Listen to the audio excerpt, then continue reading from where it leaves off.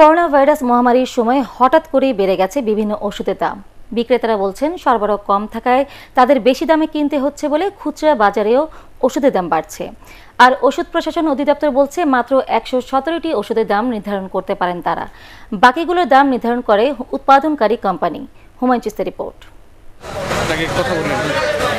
Haemophilia রোগে ব্যবহৃত বেরিয়েট ৫০০ নামের এই ইঞ্জেকশনটির দাম ১ মাস আগেও ছিল ২৫০০ টাকা।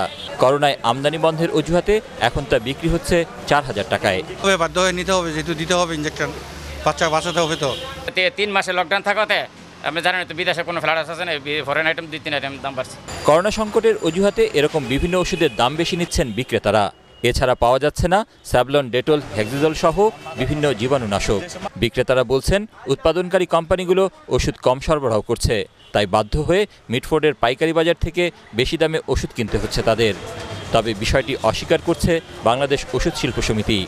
ডক্সিসাইক্লিন নাই, এক পিছু নাই, এত বড় মার্কেট আমি খুঁজে মনে পাবেন না, কোম্পানি দিতেছে না। মোবাইল অ্যাভেলেবল না দিলে তখন তো ওভাররেট দিয়ে কিনা লাগে, ওভাররেট দিয়ে বিক্রি করা লাগে। মিটফোর্ড থেকে যদি কিনতে পারে কিনা লাগে হচ্ছে ওভাররাইটিং। মার্কেটে শর্টের কোনো সম্ভাবনা নাই।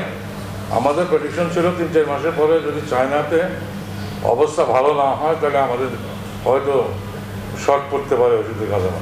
কিন্তু চায়না খুব তাড়াতাড়ি কুইক করার কারণে মালামাল র মেটেরিয়াল যা আমরা ইম্পোর্ট করি তারা কিন্তু সাপ্লাই দিচ্ছে।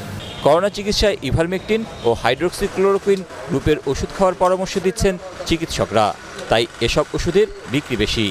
ইভারমেকটিন গ্রুপের স্ক্যাবোসিক্স ট্যাবলেটের প্রতিটির দাম ৫ টাকা, অথচ একই গ্রুপের অন্য কোম্পানির ওষুধ অ্যামেকটিন ও ইভেরাসিক্সের দাম ১৫ টাকা। একই ওষুধের এমন ভিন্ন দামের প্রশ্নে ওষুধ প্রশাসন অধিদপ্তর জানায় তাদের সীমাবদ্ধতার কথা। ১৯৯৪ সালে মন্ত্রণালয়ের একটা আদেশ আছে, সেটা হচ্ছে প্রাইমারি তালিকাভুক্ত ১১৭টি ওষুধ এর মূল্য সরকার কর্তৃক নির্ধারিত হইবে, কিন্তু যেগুলো ১১৭ তালিকার বাইরে সেগুলোর মূল্য প্রতিষ্ঠান নিজে ধার্য করে ভ্যাটের জন্য, ভ্যাট প্রদানের জন্য একটা মূল্য সনদ এখান থেকে গ্রহণ করে। একদিকে দাম বেশি, অন্যদিকে চাহিদা অনুযায়ী মানুষ পাচ্ছে না তাদের প্রয়োজনীয় ওষুধ। এই অবস্থায় অনেকটা দিশেহারা সাধারণ মানুষ।